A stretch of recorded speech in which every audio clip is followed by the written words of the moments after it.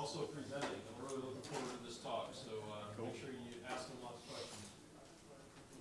Thanks. All right, all right. Hey, good afternoon, guys. Thanks for showing up to our talk. Can everyone hear me? Yeah?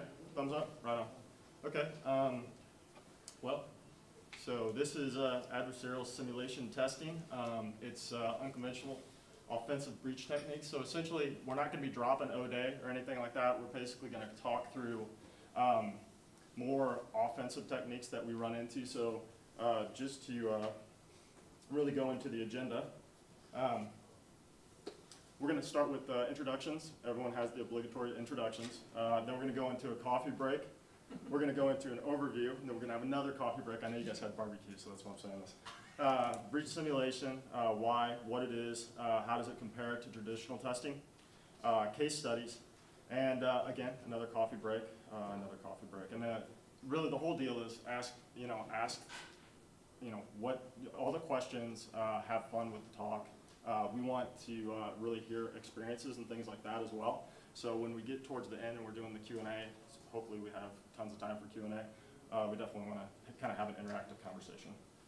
So without further ado, my name is Chris Patten. I'm actually a director for the Advanced Services Group at Fishnet. We primarily focus on adversarial testing. So you guys may have heard it as red teaming. We'll get into that here in a minute. But essentially do blended assessments. So we leverage things like social engineering, physical security, basically a lot of logical pen testing, those sorts of things. We blend all of these and we attack an organization, right? We don't attack individual things, assets, systems. We attack an organization. My background, I was in the military, so I was Air Force. I moved to telecommunications, been in the industry in various capacities for 20 plus years. I've been with Fishnet for 4.5 years, and I've primarily just been doing penetration testing, et cetera. And now we have this group, and Dan and I have been kind of traveling around all over the place, probably for the last 2 years, performing these offensive engagements like this. Dan, go ahead. Yeah, my name is Dan Kottman. I'm a principal consultant with Fishnet. I work for the team that Chris here leads up. I've been with Fishnet for about 4 years. Been consulting for about 8, primarily focused on pen testing. But we've gotten more into these kind of blended assessments. We're getting more demand for it, especially with some of the the high-profile breaches that we're seeing more of recently. So that's kind of why we've developed a talk, I think today, to kind of focus on some of that. So. Okay. So really objectives. Let's define an adversarial simulation, an AK breach assessment or breach simulation, and that is we'll kind of distill all of this out here momentarily. But that's kind of what we want to do. We want to understand what the departure is from existing offensive testing and transition that over to these more involved breach assessments. Contrast traditional penetration testing and breach simulation. We'll talk about the pros and the cons, essentially why you would want to do it, why you wouldn't want to do it. Really talk about organizational maturity. You've probably heard about the capability maturity model. I'm not going to go much into that, but it really does feed into kind of the overall reasons why we would want to perform a breach assessment. Expected outcomes. These are the things that the organization can actually learn from. So we definitely want to understand some of the items that come out of a breach assessment that are a little bit out of the norm that we would typically receive from as feedback from say for instance a penetration test or something to that effect. And then really the roles in a security problem or in a security program. Why we want to introduce this sort of testing overall into an organization's security program. So. Let's talk about a penetration test. Organizations go through, they have a requirement to perform a penetration test. They have a requirement for a system, a host, a network. They have a new product that they want to pen test. So they bring in a vendor. And the problem with the penetration test is that you hear things like it should be comprehensive and it should target all the things, all the services, all the operating systems, applications that exist on it, that sort of thing. It should only leverage one attack vector. So maybe you get in, and that's the only thing you concentrate. What can you get after you make that initial breach, once you make that initial compromise? It should leverage one or all of the attack vectors. Maybe they're more concerned about identifying all of the services and then seeing if there's vulnerabilities associated with all those services, and then attacking those to see if there's, see where they can get, right? It's more of a kind of a comprehensive approach. The other thing that we get quite a bit is leaving the shields up or down. So IDS, IPS, HIDS, HIPS, that sort of thing. Depending on compliance functions. So say for instance you've got like a PCI assessment, right? One of the big things is, to perform a PCI engagement, they want to bring the shields down and assess the underlying vulnerability, so they get a true understanding of the underlying risk exposure. Or if they leave them up, then at that point you're essentially testing the effectiveness of an IPS or a prevention, like a blocking system, but you don't necessarily know what the vulnerability exposure is or the risk exposure is in case those fall over, in case those first line defenses fall over. Some want nothing more than domain admin, right? Get in there, get domain admin, show me impact, that's it. That's what they're concentrated on, that's what the customer's concentrated on. And then others will say, we want it all, don't leave until you hack the Gibson, right? We want to own everything, right? And so really what it comes down to is, depending on who you ask, they have a different definition of what a penetration test is, right? Some people think strongly about leaving the shields up. It's not a penetration test unless you're truly simulating what an attacker would have to, how he would have to approach a network. Yep. So this all leads to a common problem. We have an identity crisis, right? This guy knows how to be kind of awkward. All right, with that, we have to ask ourselves, have we evolved? So as organizations delivering the service and as customers receiving that service, we feel essentially that with the services that we provide and the services that, whether this is penetration testing, whether these are wireless engagements, basically adversarial services, there is this perception that we're providing something that the client wants, and at the same time the client is purchasing something that they think they need, right? But we still have these problems where we're kind of breeding assumption, right? As a vendor, we're breeding assumption. As a client, or as a customer, they have these assumptions as well. We market the material, they want that material, vice versa. But no one's really listening to what's going on in the industry, right? Things that are driving the industry would be breaches. So we have to evolve. We never give up, right? So we need to create something. What are we going to create? A breach simulation. This is what we want to address. We want to address all of those use cases out there, all of those scenarios where we've got various breaches going on in the industry, and we want to emulate those. It's advanced persistent threat, to use that cliche that buzzword solid, bingo solid, yeah, exactly, buzzword bingo. So let's define breach simulation real quick, and that'll kind of set the stage on what we're talking about. So a breach simulation focuses on the items that are designated as critical soft-hard targets. A concept of chain composite attacks is used throughout the assessment. The CCA, or the chain composite attack, provides a chronology of attack progression from initial unauthorized entry to final compromise. The events are demonstrated in a CCA, so the critical points of compromise are identified while they provide relevance about how each lead to subsequent compromise. Okay, that's simply just a fancy way of saying, and we use this internally, the chain composite attack. What we want to do in a breach assessment or a breach simulation is we want to identify that first initial point of entry. And when we identify that first initial point of entry, we want to build those associative relationships. So if that first vulnerability leads to something else, we want to build that associative relationship all the way through the entire attack chain. And that's what we're going to demonstrate at the end, right? We don't necessarily care about the breadth approach where we're identifying all of the points of entry. We're only focused on the most critical aspects of the organization getting to the things that actually make the organization money, intellectual property, whatever it might be. And we want to build out that chain composite attack.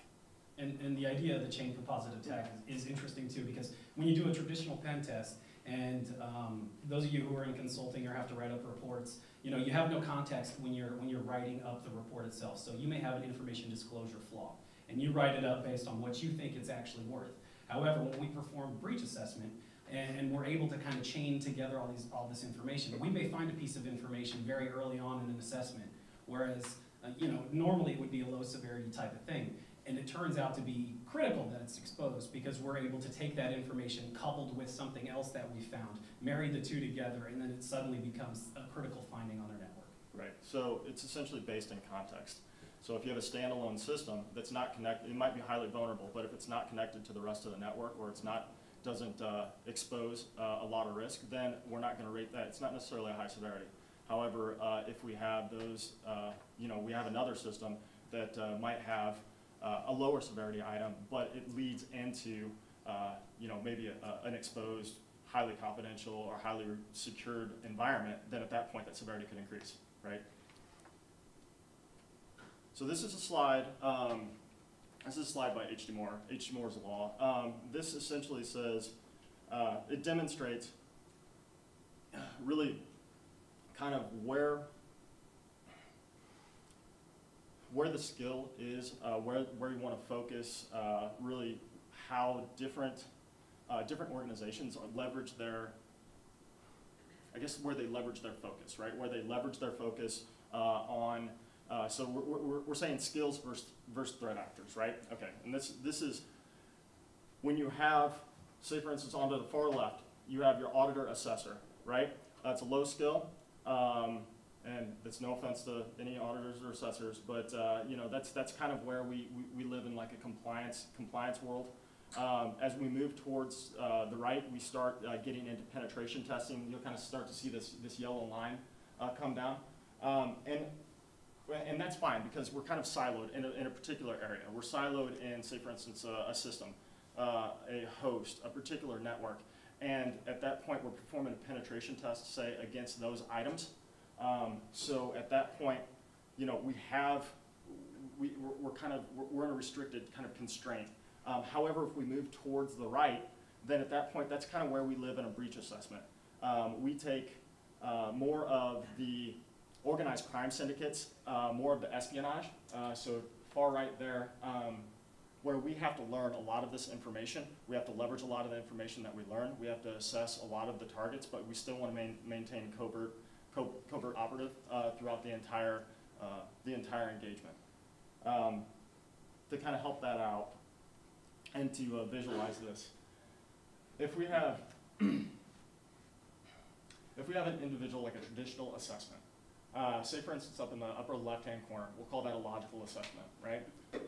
That could be, again, that could be a wireless assessment, that could be a vulnerability assessment, that could be a penetration test. Within that, that's kind of a siloed context, right? You're going to perform an assessment and you're going to exploit those vulnerabilities in a breadth approach, and you're going to not really have much concern for all of the rest of those areas, those circles, those physical assessments, those OSENT recon, the social assessment, etc. Right? These are all kind of performed in their own perspective, their own isolated silo. Now, when you get to the breach assessment takes in pretty much all facets of those different disciplines. So we have bleed over from a logical assessment, from a physical assessment, from a social assessment, and from OSENT and recon. And I've broken them out like that because that's typically what we run into. For logical, we run into things like penetration testing. You know, we have system vulnerabilities, we have network vulnerabilities, we have wireless vulnerabilities, etc. Physical assessments, we have vulnerabilities that are associated with dwellings. Maybe security folks aren't manned 24 hours. Maybe they have ineffective entry points, egress points. Maybe they have, you know, ineffective badge provisioning systems. So we definitely leverage a lot of that information. And then social assessments is essentially the social engineering aspect. Maybe we need to make telephone pretexting calls in order to gain access. Maybe we need to send in a spearfish. something to that effect in order to gain that initial entry point. And it's not just necessarily the initial entry point, but that could happen throughout the entire network chain, throughout the entire composite chained attack. Now with the OSINT and recon, you hear a lot of folks talking about really what that means. So OSINT, reconnaissance, information gathering, essentially we're going out to public domain. We're looking for all the things that we can leverage to target an organization, whether that's technologies that have been exposed, job resumes that are out there, anything that's in social media. We can build entire profiles based on a single person. I just did an engagement where I called into a financial organization. I built the entire profile based on just this one guy's social media presence, right? And when I called in there, I placed a phone pretext call, and I was able to compromise the account 3 different ways. So it's like those sorts of things that you're able to build leverage. That's good information, but there's only that sliver in the middle that's usable, and that's your intel. That's your intelligence. That's actionable information, right? That's the stuff that we want to leverage, the stuff that we actually want to use in the breach simulation. That's what we're going to end up leveraging to actually gain access. Okay, so this kind of just puts us side by side the traditional pen test and the breach simulation. We don't necessarily have to run through all of these, but it just kind of highlights the differences in approach, or the differences between the two. So as Chris mentioned, the approach on a traditional pen test is a breadth-first approach, right? We're going to be comprehensive in nature. We're going to pretty much touch all in-scope systems, all the ports. We're going to test all the things basically. Whereas a breach assessment is more targeted. We don't really care. We care about, it's a depth-first approach. We want to see how deep we can get. We don't care about testing every single host on the network. We care about the one that's going to get us access, right? And then beyond that, we care about the next step that's going to get us further access. We don't care about testing everything. Attack vectors, as Chris mentioned in that last slide, a traditional test is really logical only, whereas a breach assessment is, it kind of marries all of those together. Let's see, what other ones are probably worth measuring or worth mentioning. Severity measurement. Yeah, the severity measurement, traditional, we'll use something like CDSS, right, industry standard, whereas a breach actually uses demonstrated risk. So as I mentioned before, talking about an information disclosure flaw, without context, it may be low severity, maybe a 3.0 CDSS score, but when we couple it with maybe, I don't know, a physical security flaw, maybe the two of those combined create a high severity finding. Also worth mentioning, the tool sets we use are quite different. A traditional pen test is really just a laptop, and a breach, we have a number of tools beyond just that. And then one of the most important pieces, as we've kind of talked about already up to this point, is the context. Traditional pen test has no context really. I mean, you're just testing. You don't know what's most important. You don't really care because you're doing a comprehensive type test. Whereas a breach assessment, the context does matter. Where you find that vulnerability does matter, especially if you can use it to pivot internally or couple it with another finding. So the tool set, is that the next slide? Yeah, we'll go into it. Okay. The other really important aspect of it is evasiveness. So with traditionals, traditional pen testing or traditional techniques, you might run into those occasional smash and grab type situations, but for the most part, the traditionals are overt in nature, right? Because you're more concerned about the overall vulnerable state of those subjects or those items that are subject to review. Whereas in breach assessments, we want to maintain complete, we want to remain anonymous. We want to maintain covert. And then the other really important part when we are executing these things, and that's for anyone who's doing red teams or is thinking about doing red teams, compartmentalizing the folks that know in the organization. So you have to have executive sponsorship. That's critical, otherwise the project's going to go sideways, and when it goes sideways, it's going to be a really nasty thing. So you definitely want to have executive sponsorship, but you don't want all of your executives to know. You probably need critical people, like maybe your physical building, your physical maintenance. If you're on a campus environment, you definitely want those folks to know, at least one person to know. Points of escalation. You need indemnification clauses, so essentially your get out of jail free letters, right? So it tells you what's in bounds, what's out of bounds, your backup contacts, who's going to be performing the engagement, etc. these are all kind of cover your ass sorts of things, but it's definitely lessons learned. So why would we do, the next slide really, why would we do a breach assessment? Because in 2014, documented 131 breaches. Some of them we didn't necessarily hear about, and then some of them are big, obviously big targets, right? We've got Home Depot, JP Morgan, eBay, Michael's Stores, and then throughout all of those, definitely lots of intellectual property, lots of credit cards disclosed, things that can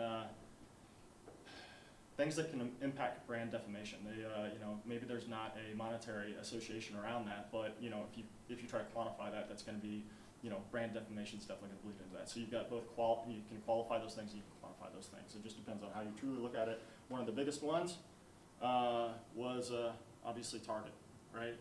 So there's quite a few lessons learned with that, but. All right, enough of my ranting. We're going to talk about some case studies. So this is kind of really where the meat of it is. This is really kind of, we've gone through 3 separate scenarios. The first scenario is more associated with a financial organization. The second scenario is associated with a medical organization, and the third is with a large insurance. So these are all big Fortune 100, 500, whatever companies. Yeah. And we put together case studies. We think they're kind of maybe the best basis for kind of studying the advantages of a breach assessment, because we can kind of highlight a number of findings, and you'll see some repeats between the 3 different scenarios we lay out, but we can highlight some of the findings that your traditional pen test is definitely not going to find. And we can also kind of highlight some of the points where if you're not chaining together vulnerabilities, or if you don't think that processes you have in place are important, well, we can show you otherwise. These are the types of things that a breach assessment can highlight. Yep. It's not just to be cute, but they make for really good stories. You'll see the stories are very interesting.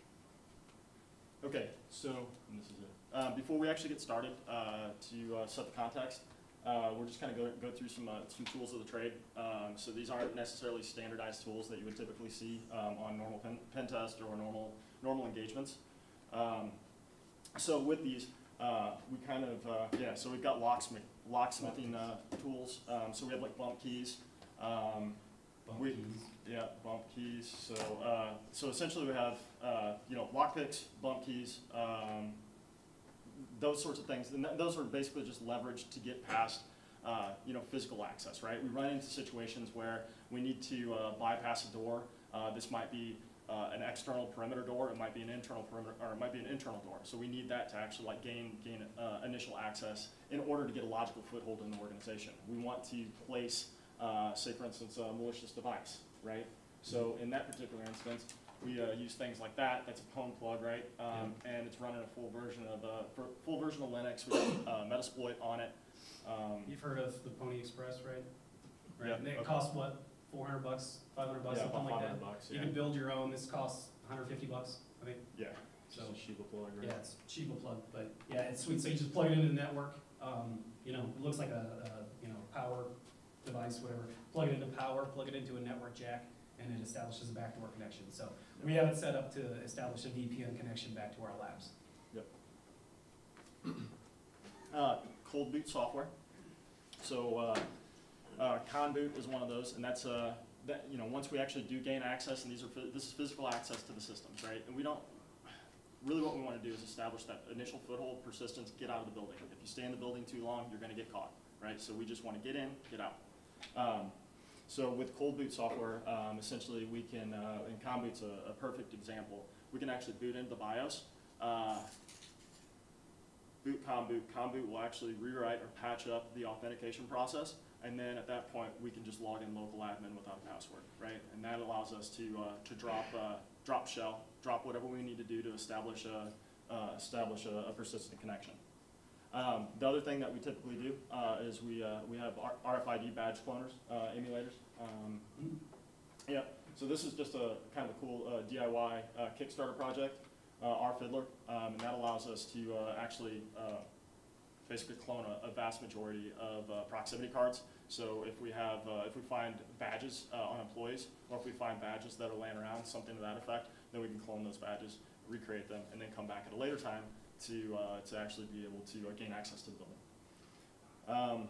We talked about rogue devices. The other thing that we kind of downsize, right? We try to carry as much power as we possibly can without having a big form factor. So we just use like little Nexus 7s that are running Kali NetHunter.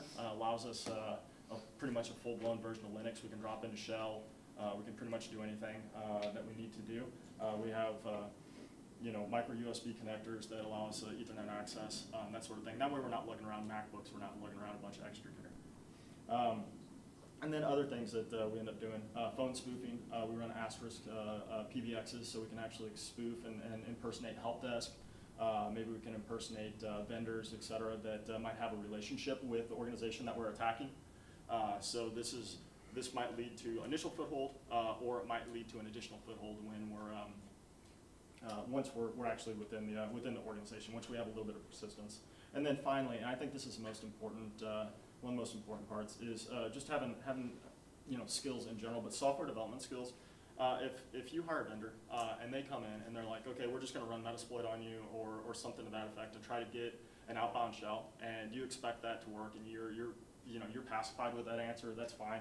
But in our experience, if you're able to code and able to develop your own C2 connections, back to your command and control servers, then you have a much better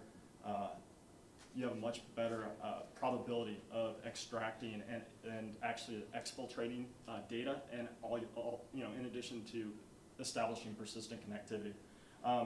And one of the things that I didn't include in the tools of the trade is that we've leveraged a lot of cloud-based VPS services. So we, for our C2 server implementation, a lot of times when we're trying to send shells or send connections, once we've compromised an organization, we'll send the shells out to these cloud-based organizations. That way, we can, one, stand up multiple C2 servers. In the event that actually one does get compromised, we can move them to a different region. So I think we pick on DigitalOcean a lot, right? Yeah.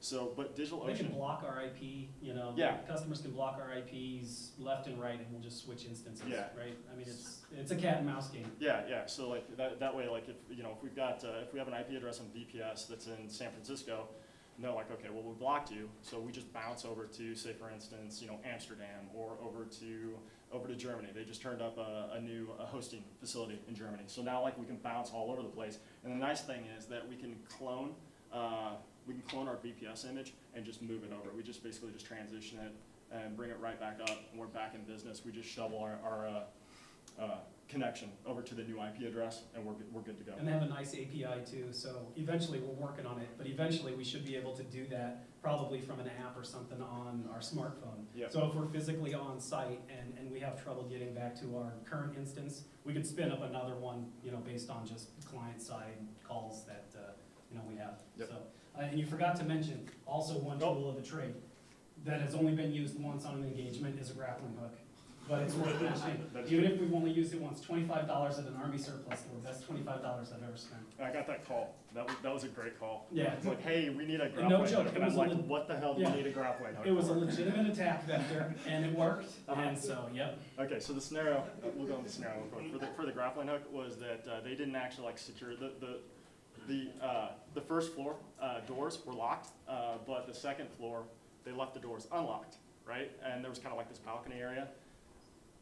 Grappling hook. Yeah. Right. Well, and the weird thing about it, so the second floor, yeah, I mean, they had like picnic tables and stuff. There was no way up there from the outside of the building.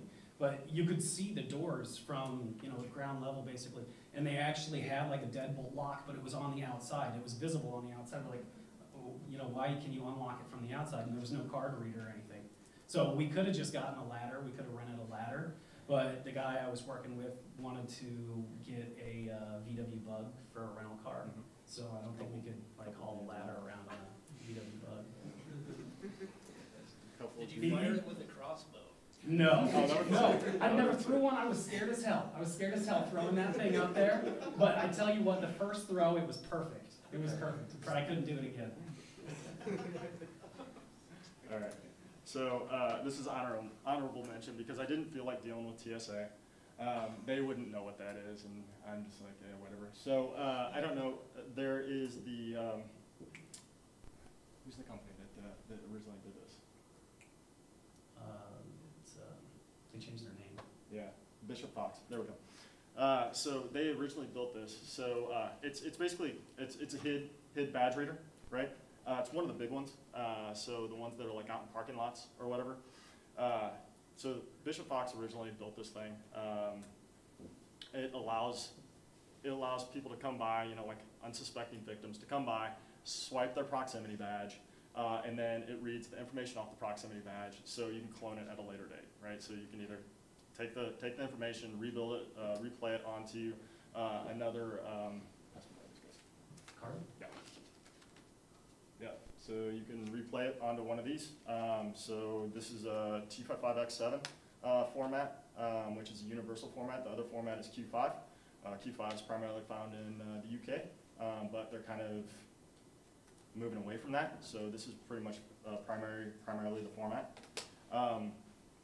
So this HID reader, you can basically just place it up against a wall, maybe use rare earth magnets or something like that to place on a pole, put it out there, and as cars are coming in, they're swiping their badges. You just go and grab it later, and then you have the information to dump it elsewhere and actually recreate the cards.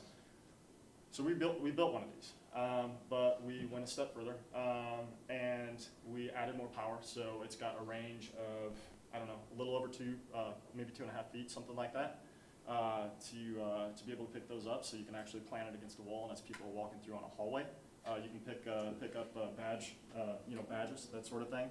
It has Bluetooth, so you can exfiltrate the badge data out via Bluetooth. So it's just got some ideas there to kind of help us.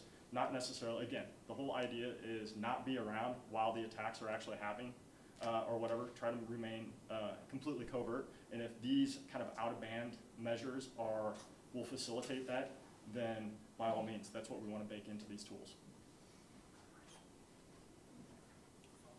Explain it. Yeah, so let's walk through some of the cases that Chris was talking about. Yeah, so this first one is a financial institution.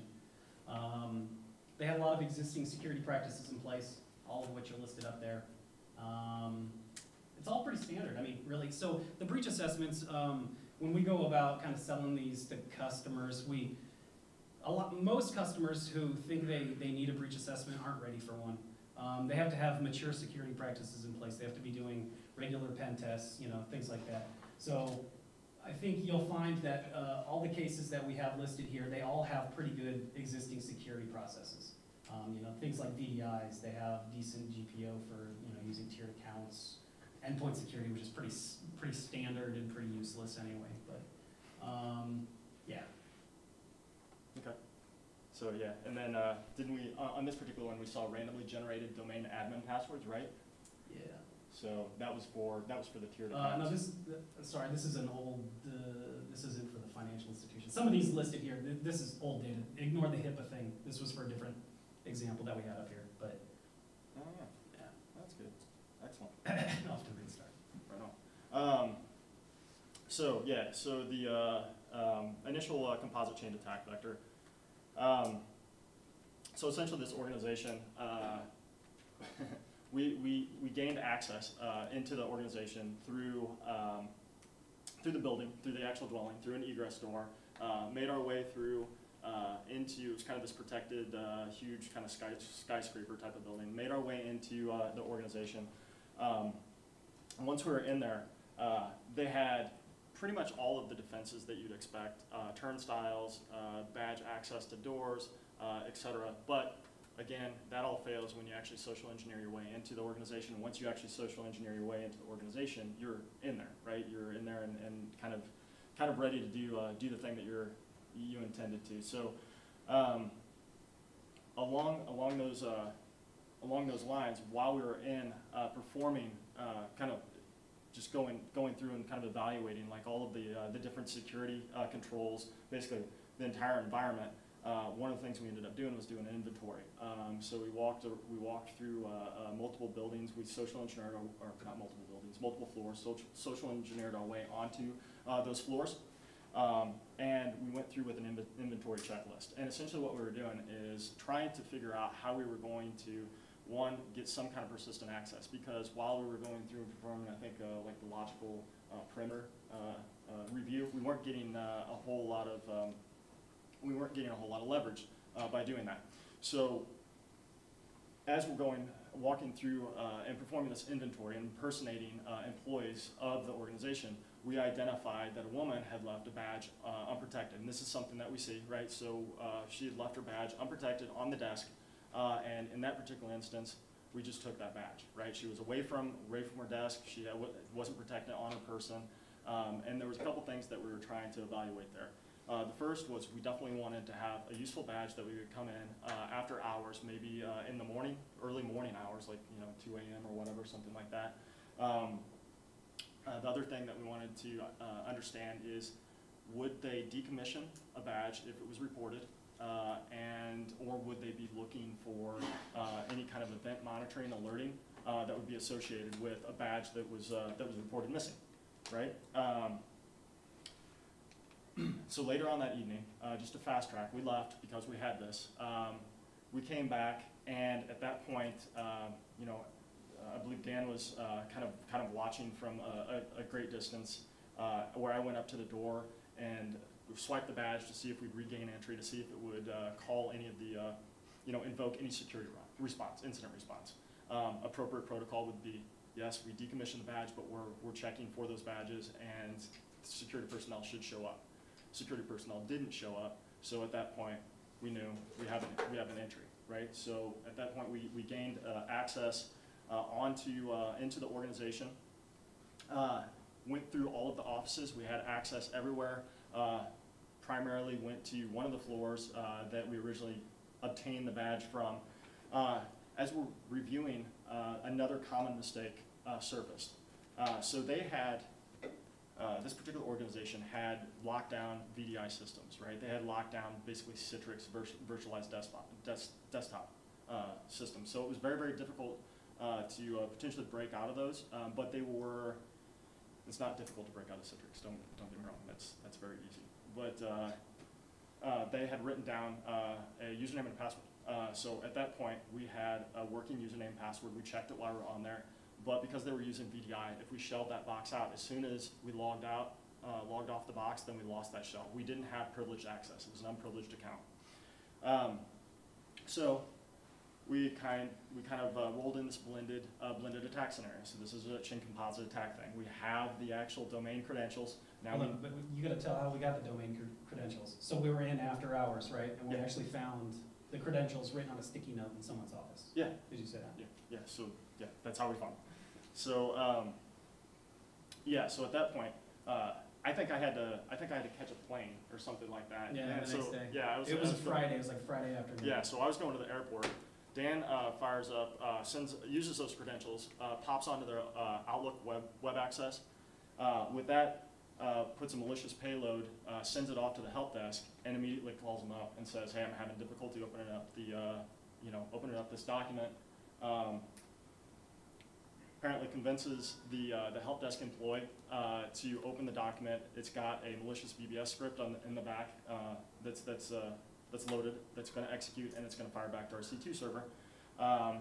After some convincing, he gets him to execute it. We have access outbound, and the help desk employee, like many help desk employees, is kind of he's not necessarily running the VDI system. He's running a standalone workstation. And it's also running, what was it, running as a domain admin? No, they had tiered accounts, one for non-privileged, like everyday use, and then one for more privileged access. Okay. So like the domain admins have like a regular, AD account plus one just for like their privileged activities. The problem that we see more often than not is that it's pretty convenient to just reuse the same password for both accounts. Yep. So, and that's what happened. Okay, so now we have shell on the administrator's box. So that's our first chain. right? That's kind of our initial chain vector. So now we're chaining the chain composite attack. All right, so now we need to, because we have access to that box, and now we have some level of, because we have some level of access, we need to establish persistence. So we, at that point, do you want to talk about like how you got the? Yeah, so after we got domain admin access, so, I mean, we just accessed a domain controller, and interestingly, their domain controllers and servers were allowed to talk outbound, which, you know, there's really no reason that your server should need to talk out over the internet. So what we did is we established, we basically used Windows schedule tasks and just set up basically an interpreter reverse shell to run, what was it, like 8 times a day across 3 different domain controllers, something like that. So we just kept getting shells in, you know? Yeah. Which is an awful thing to do, don't do that. But at that same time, it does like test to see if they're looking for anything that's actually egress and leaving the network. Typically, on servers, you would schedule tasks much less. You know, you might schedule a task every few days, something to that effect. If it's a workstation, much more. You want to make sure that you know, workstation traffic is a lot more frequent, especially making outbound connections, you know, elsewhere. So they're not necessarily looking at workstation outbound egress traffic as much as they would be on a server. So yeah, at that point we have persistence, and that's why we say patience is a virtue, because we're just going to sit on these. The next slide is basically chaining the chain of the chained composite attack. So this is basically taking our initial point to establishing our persistence outbound through a critical system, and now we're going to take it to kind of the final stage where we need to identify individuals that are critical. We need to understand folks that are maybe associated with physical building physical security. We need to understand folks that have access to, you know, in this particular instance, it's a financial organization, right? We need to understand how do they move, how do they do ACH transactions, et cetera, out of the organization. So we need to figure out those critical individuals. We don't necessarily care about all of the ancillary risk associated with the other things that are in the environment. We only care about those specific items. So we patch up the network share login script, and that way, when they log in, they're using a mounted login script. So when they log in, it drops a flat file, and it gives the actual physical machine. We have access to the network share, so we can pick up the actual physical machine. We know their username, their account name. Now we can redirect all of our activity, our attention towards those critical systems, right? Those systems that, you know, if we need further building access, say for instance it's an entire campus environment, but we only have access to one building. Now we can target those particular folks that do badge procurement, that sort of thing. So we do that. We locate building facilities. We locate the user systems of great importance, pretty much. And now at this point, if we've identified all of those, we've obtained really people that know about ACH transfers. We know people that have this tribal knowledge within the organization that, you know, we only have a few days, maybe a few weeks, maybe a month, et cetera, to understand. So we just kind of pause at that point. We stay quiet, we go dormant, and we research absolutely everything that we can. And that's kind of a critical.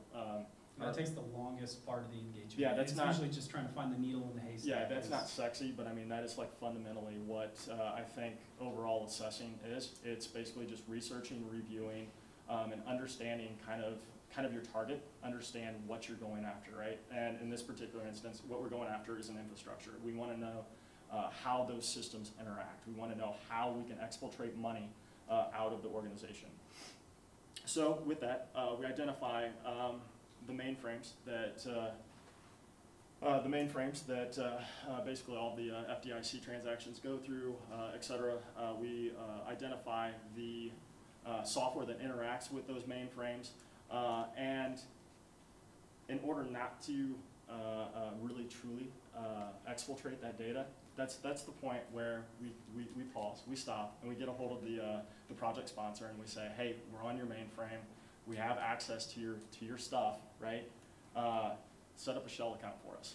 So that's what they do. They set up a shell account, they fund that shell account, and we demonstrate at that point that we can move money outside of their organization, and that's good enough. That's enough to show impact. Yeah, so that's kind of, at that point, that's where that entire, how long did this last? About 2 months? Yeah. Something like that. So it's about 2 months worth of work to perform this sort of attack. But it demonstrates that your typical penetration test or your typical traditional test isn't going to necessarily identify that sequence of events that's going to lead up to such a great impact, right? That's the stuff that's actually going to kill a business. You know, that you disclose your account, your financial data, you bleed money out of your organization, and you don't detect that. That's detrimental to an organization. So at that point, I think really, we kind of talked to the project sponsor, and overall the outcome is that we want to help the organization protect those critical assets, those critical processes, and prevent that from happening. All the rest of the ancillary vulnerabilities, the other things that we don't necessarily concern ourselves during a breach assessment or a breach simulation that maybe occurred during a penetration test, those are kind of off to the wayside because those might just be another point of entry to get to the same destination that we got to. So we want to we want to help the client protect that most critical process, most critical piece of data. Lessons learned on that was that incident response was inadequate. They did detect our presence on the network at one point. This was when we were physically on site, yeah. and we plugged a laptop into their network. This was after we stole the badge, went back on site at like 2 a.m., plugged a laptop in, ran a few port scans to see what was there or whatever. They detected the laptop. It was an unauthorized device on their network. They dispatched somebody, but they dispatched somebody from the information security team who lived 45 minutes away. So, why would they dispatch someone who lives 45 minutes away? Why would they dispatch an InfoSec person when it probably should be someone trained to deal with a hostile, individual, yep. Depending on who it is. So things like that, your pen test isn't going to find that. I mean, yep. right? That's a process thing. Yep. Ineffective egress controls. Why are your critical servers talking outbound? You have domain controllers, you got databases. Why are they allowed to talk outbound? There's no reason for that. So yeah, that was interesting. Password reuse between tiered accounts. There was no identity and access management. There was no, there really wasn't no protection or prevention from someone establishing a lower, lower privileged account to a higher privileged account and reuse that password. Single factor off on both the Outlook web access and on bank applications. Again, these, when one of the first things that we do is we try to compromise the actual email systems, right? Because email systems are critical intelligence. It's critical surveillance on what we're going through. As we're kind of moving throughout the entire attack sequence, we want to understand what they've detected. We want to understand if they've dispatched something to mitigate our attack whatsoever, to maybe block us, to notify, whatever. We don't care. We'll hack the the instant messaging systems. We'll hack the email. If you protect it with a simple username and password, we're going to get the password. We're going to basically just squat on those systems and intercept traffic. We're going to identify again. That's the real reason why we target building physical security, because we want to understand that. It's the reason why we target InfoSec folks, because we understand what they're doing. It's the reason why we target information technology groups, because we understand that, as well as all the rest of the folks that have that intrinsic knowledge. Guard stations and physical badge unsecured. So these guys leave at a certain time of night, and they just leave it all. You've heard of clean desk policy. Some of these guys don't believe in that, so they just leave everything just kind of laying out, or they'll take all the badges and they'll throw them in a drawer, and they won't lock them, right? They'll just leave them, or they'll just they'll put them in some kind of minimal security enclosure, right, that we can get to quite easily, right? And it's just kind of out there in the open. Yeah, what he didn't say is we also stole, 20 vendor badges straight out of the security guard desk one night. Yeah. So, and then, we have the inadequate social engineering challenge, and we have weak password policy. So these are the inadequate social engineering challenge thing. That's it's kind of hard to protect against, right? It's difficult to mitigate that. But the weak password policy, if you got weak passwords, that's kind of first defense, right? You need to employ something that's complex and preferably some kind of multi-factor authentication. We're running out of time, so Yeah, let's let's fast track. go to 3. You're fine. We'll see. You have plenty of time. Do it. How much time we got? 20 minutes? Oh, cool. Yeah, let's just do 3. Okay. Do you want to roll through that? Oh yeah, that's good. Okay, so so we'll jump into this case. So similar along the same lines, we'll just kind of run through the whole attack scenario. So this was a large insurance company. Again, they had very good existing security policies, including authenticated outbound proxy, network segmentation. Most of this is pretty standard, but they actually had really good egress controls where like none of their servers were allowed to talk outbound, so they were actually doing that right.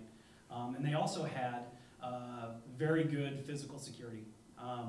We'll get into some of this, but they had turnstiles pretty much at every point, egress point in the building, even getting in and out of elevators. I mean, every floor had turnstiles, so if you didn't have a badge, then you probably weren't going to be able to tailgate in or anything like that.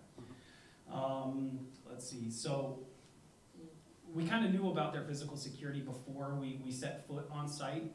So while we were doing some of the remote testing, the question kind of loomed as we were kind of planning our on-site portion of it. How are we actually going to get in physically? When we do these engagements, there's almost always an on-site and a remote component, right? And so to fully test an organization, we feel like we have to have like a legitimate attack vector in both. So, that was kind of the question. Well, when we go on site, are we even going to be able to do anything? So we weren't sure. So we actually attempted 3 different spear phishing campaigns initially. So it netted us 2 sets of domain creds, but they detected us fairly quickly. With the domain creds, we got access to Citrix environment externally that was using single factor auth. But they detected it quickly, they killed our sessions, and they actually forced the people to change the passwords. But what this actually told us is it disclosed their password policy, and it was weak. It was like 6 characters, something like that. So what we were able to do is kind of take that idea and tune a password guessing attack against one of their authentication portals based on like a 6-character password policy. And so what this did, this was, we use a common common pattern is to use like the month followed by the year. So in this case, it was like Jan 2015, I think we chose, and we just ran it across a number of different users. It also disclosed their user account naming system. So they didn't use like first initial last name. They used like a predictable type, semi-predictable. Type of alphanumeric template, yeah. It was kind of alphanumeric, it was incremental, so you could kind of iterate through them and try to guess. So, we just ran a password guessing campaign using that password, and it got us, I don't know, 6, 10 different hits. Yep. So we were back in, and this time, since we didn't have to do a spearfish attack, they didn't detect us. So we had access to Citrix, we broke out of Citrix, and from there, we noted that one of the credentials that we had pulled, one of the groups that it belonged to in Active Directory, it was listed as like the machine name _admin was the group. So we're like, hey, this guy's an admin on that box. So we authenticate as that user to that box. And sure enough, he was a local admin. So, we get system, we dumped the hashes using Mimikatz, if you guys have used that. So we dumped the creds, and on there was domain admin. So just like that, we had a domain admin. Let's see. Yeah, so next slide. Okay, but like I said, they had really good egress controls. So we had to pretty much tunnel all of our traffic through the Citrix box. Expanding the network presence was a little bit challenging for that reason. So we couldn't really bounce around like we normally could because we couldn't establish remote, reverse connections. But what we were able to do is, through that access, we were able to actually browse network shares as domain admin. We bounced around and expanded our presence, pulled other domain admin passwords and things like that, just so we had, a better foothold on the network. And we did things like from network shares, and this is pretty common. We just looked at an HR payroll network share, and we pulled files that had all their employees, pay information, social security numbers, things like that. Pulled customer details, We didn't really know what most of it meant, quite honestly, because it was insurance and, you know, it's insurance. I don't know what insurance is. But you know, it looked like it was sensitive in nature. And so most importantly, we spent a good deal of our time actually focusing on recon. So we started targeting the actual facilities folks. From the network shares, we identified the name of their badge provisioning software, as well as their security camera software. We got access to their security cameras remotely. So this is how we knew about their physical security presence before we set foot on site. So we're looking at cameras in their lobby and we're noting all the turnstiles everywhere. We noted that they had a 24-hour guard presence, right? So we weren't gonna get in after hours and walk right past a guard desk. There was nobody there but the guard. Like, we weren't gonna sneak by him. So that's how we kind of wondered. So we spent a good deal of time actually focusing specifically on weaknesses or you know, how we could actually provision our own badge. So one of the big things that we ended up doing was, you know, I talked about gaining access to webmail, right? Once we identified that there was a physical security person and we understood which system that he lived on, I also gained access to the webmail and then spent a good amount of time rifling through and just reading absolutely everything, doing targeted searches. So we knew that they did badge provisioning, but we wanted to understand specifically what that meant. So we got the reader types, we got the badge types, we got the provisioning details for the badge. We knew that they had a certain facility ID code associated with the badge. We knew that they paid extra money to HID to get encryption keys. We had a wealth of knowledge that we can leverage kind of going into all of this. And we didn't actually have the equipment to create our own badge for this specific type they were using. Yeah. So we were kind of screwed in that nature. So we're kind of like, well, you know, dang, we can't create our own. So, you know, what's the alternative? So we gained access to the badging software remotely before we set foot on site as like their facilities manager. The problem is, once we actually got on site, so our plan was, you know, we have access to this badging software. What we'll do is we'll take an existing card that we had that was kind of the same type. We'll go scan it or whatever and just capture it in the system. We can go look at the logs in the software and then basically add it as an authorized card. That was kind of our level of thinking. There were some limitations to that where we wouldn't be able to get access to all the floors that we wanted to because, you know, you could only add a certain number of card types per floor. So we didn't know if that was the route we necessarily wanted to go. So we had access, we went on site and we're like, all right, well, at least we have kind of a foothold. We have an idea of something that we can do. The problem is when we got on site, we no longer had access to this user's account, the facilities manager. He changed his password. There were a couple of coincidental things that we could no longer get his password through the same means that we had. So we went to the domain controller and we performed a shadow copy of the ntds.dit file, tried to extract it. Problem is, extracting it while tunneling everything through the Citrix server was incredibly slow. It failed multiple times, so I mean, we were kind of, you know, out of luck doing that remotely. Now, we found a different weakness that normally you wouldn't think is necessarily a big deal, but their wireless signal bleed was incredible. I mean, we're talking like 2 blocks away from the facility, you had full wireless strength to their corporate network. So we went and sat at a Starbucks one night and downloaded the file in 10 minutes time, you know, like as Starbucks was closing, we downloaded the file. Then, you know, we used the ntds.dit file, cracked the passwords, got the guy's password back, got access back to the badging software. So again, you know, we exploited like the wireless signal bleed, something you wouldn't normally consider as a big deal, to kind of gain access. Also, while we were doing info, while we were digging around their network shares and their email, we actually found documents about their processes for issuing badges to employees who had like left them at home.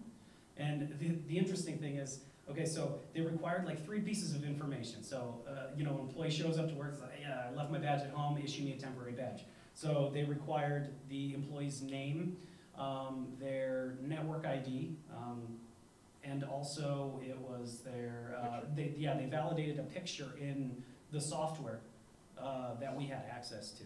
They validated that picture against the person standing in front of them. And so, yeah, you know where I'm going with this. So what we did, 2 o'clock in the morning, picture of him is fantastic. He looks like hell. We just got back from like a whiskey bender or something. Yeah.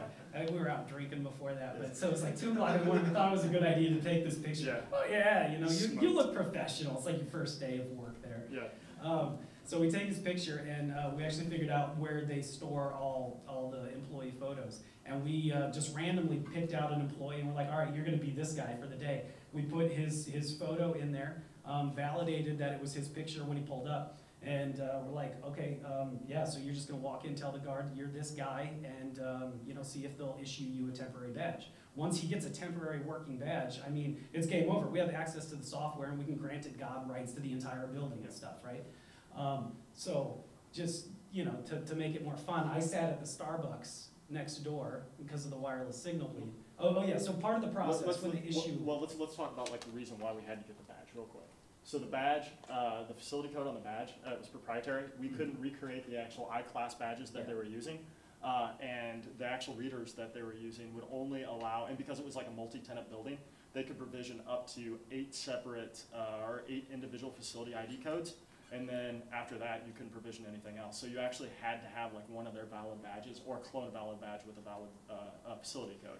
Now, because they were all maxed out, if we dropped one of the facility codes associated with an individual reader, that means that we're performing a denial of service essentially on the tenant. No one's going to be able to get into the building via that. So that's definitely going to set off alarms. Yeah. So that's the reason why we needed an actual badge. We needed an actual I-class badge with a facility code.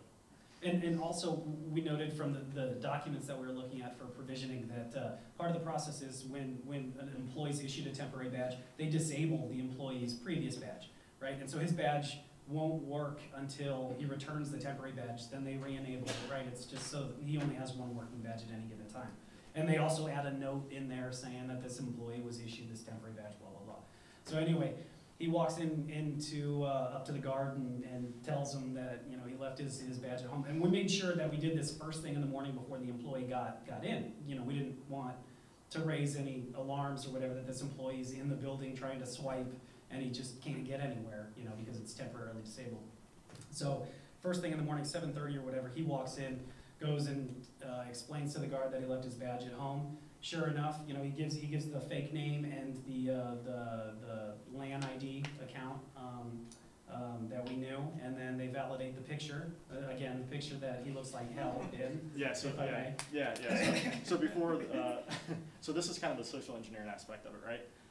So when we took the picture, I look like hell. I've got a full beard, right? I've got like 2 a.m. bags under your eyes. Yeah, exactly. Look like you haven't showered in like 2 days. Yeah. So so then. When I walk in, I'm, you know, dressed in, you know, really nice business attire, right? I'm clean shaven. It looks like, it gives the impression that a lot of time has elapsed, right? So that was back when, you know, back when I first started, back when I was a bum and I got my first job out of wherever. And now at this point, you know, I'm an actual respectable person working in an insurance company. So it was very believable. So he gets issued a temporary badge, it worked out flawlessly, right? So he's in there for all of a minute, gets the temporary working badge, you know, walks out of the building. He comes over to Starbucks before I even have a chance to like open up my laptop. I'm like, you're back already? It's like, yeah, they got me the badge. So I'm working frantically, you know, trying to re-enable this other guy's badge before he gets in.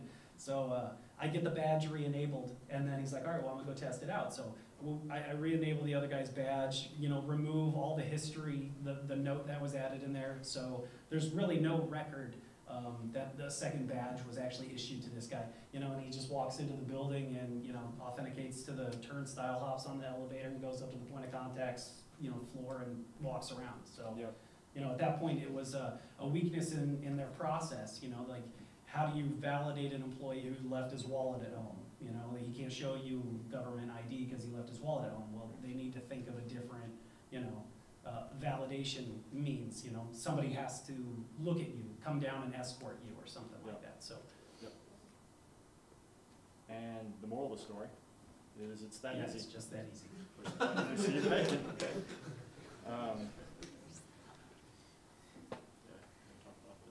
Oh yeah, so this is, just kind of the review, some of the findings that we have. We're running out of time, so we won't go over these, but we talked about these, and some of these are repeats from the other scenario we talked about. So you'll see common threads are really single factor off. We see that as one of the most damning issues. So that kind of leads to the next slide, I think. Yeah. We kind of compiled a list of, what are like the most serious flaws that we actually see. And if you could fix one thing in your organization, if you could dedicate money to like one thing, well, I would probably push for two-factor authentication, like everywhere. I mean, realistically, that's not gonna happen, but you know what I'm saying. Improper egress controls on servers outbound. Those two things alone, I think, would make our jobs a hell of a lot harder. And and spending money, a lot of times for organizations, I mean, you don't have unlimited amounts of money, right? So you just try to spend enough money that you can delay an attacker long enough that you can detect him, right? And that's kind of the goal. That should be a realistic goal. Nah. Okay. So, so reasons for a lot of these vulnerabilities, we'll just shoot through these real quick. Mergers and acquisitions. People lose track of their what they truly have, what they truly have in their environment. Through merger and acquisition, they attain a whole lot of different assets, different resources, and they don't have a good inventory, right? So it introduces vulnerabilities. Ineffective asset management, they just don't know what they don't know. So they don't perform an asset management or an asset inventory throughout the entire organization. They have outliers. They don't know that they have servers that are controlling a sprinkler system elsewhere that's actually still connected to the network. Okay, it just introduced a vulnerability. Employee turnover, that can definitely happen. You don't maintain that continuity. When you have a dedicated employee and that employee leaves and you have turnover, you kind of lose that tribal knowledge that employee once had, right? Disparate change management processes. So you might have good change management in your Windows systems, but you don't have good change management on your Nix environment. You don't have good change management on your network elements, your switches, your routers, your DLP devices. Well, it doesn't matter. It's just you have all of these kind of ancillary devices out there. What Dan was just talking about, inadequate budget. So you just don't have the budget. You might not have the C-level support. You might not have the support from the board of directors to allocate funds associated with upgrading security. That's another big thing, is just no executive support. You can't get anything done if your team doesn't support you. I mean, so if you're trying to make a big purchase, trying to mitigate risk, and you don't have the necessary means, you're kind of shit out of luck. Lack of trained, skilled InfoSec pros. We know that is definitely a problem in the industry. Can't get enough skilled resources that not only are skilled, can talk technical, but can also bridge that gap and have adequate business acumen to be able to talk to numerous target audiences. And if it's not a priority, that's going to be a problem. So I just hope that you lawyer up and get lots of errors and omissions insurance, because that's going to be a problem later on down the road. And I think one of the big things that, and this is kind of to evangelize really kind of what a security vendor does in that entire relationship, is to use it as a vehicle to help obtain your agenda, right? So if you need more funds, leverage your security vendor to kind of direct their attention towards those things that are critical, that impact the organization. Help them help you build a case so you can go back and you can get the necessary help. A lot of times we actually get requests, issues that maybe we wouldn't call out specifically or make that big of a deal. The customers will ask us, oh, can you highlight that? We've been pushing for funding for that. Can you highlight it? Yeah, we have no problem doing that. Yep. If it helps, Most bang for the buck. That's effective. Yep. Can't hide anywhere. And this is kind of just reiterating that, I think. So. Yeah, some of the most critical things that you could probably put in your environment that, like I said, would make our jobs. Multi-factor authentication, authenticated outbound proxies, egress controls. This is identifying your critical servers that shouldn't be talking outbound, securing your BIOS. NAC to prevent devices from connecting to LAN and Wi-Fi. That would prevent us from actually gaining passwords and going to Starbucks and authenticating and being able to compromise your network. Monitoring, alerting, and auditing of badge provisioning, that's another big thing, obviously, because then at that point, when we deactivate an employee's badge, we reactivate, we reprovision, we change privilege levels associated with the badge, all of those sorts of things should trigger events, and those should be investigated. And then critical file integrity checking for really some of your most important resources on, say, for instance, servers and things like that. So if you know that you've got transaction software that maybe moves money into maybe another batch process or something like that, you definitely want to implement integrity monitoring, because if someone comes in there and they changes the hash, the overall signature of that file, you want to be able to flag on something like that, right? And all right, we're going to have questions. We're almost out of time. I don't know if we have. Yep. So and that's it. That's Q&A. Open it up to Q&A. Okay. Any questions? Comments? Yeah.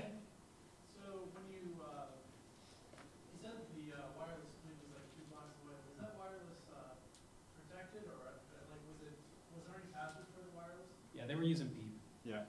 Yeah. It was PEEP. It was PEEP, but we had domain creds. Yeah. I mean, at that point, so they just weren't doing any kind of like client cert validation, right?